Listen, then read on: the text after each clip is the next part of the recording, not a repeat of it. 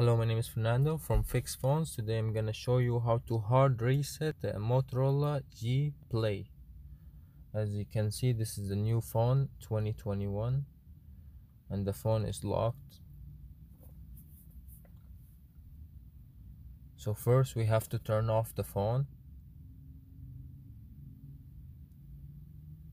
Once the phone is off, we have to press the power and the volume down at the same time.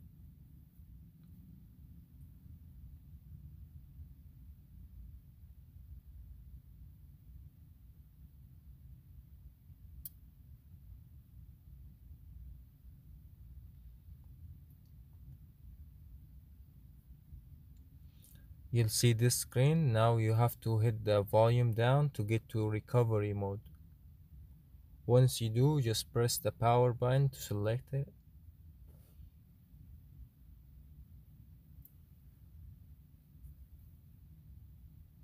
Here you have to press the power and the volume up. So press and hold the power and quickly press and hold the volume up. Here you have to select the factory reset mode. So wipe data reset, factory reset, press the power button to select, factory data reset, press the power to select that one. Then press the power to restart the phone. And now it's gonna take a couple minutes and the phone is gonna be hard reset. Thank you for watching. Like and subscribe for more videos. Thank you.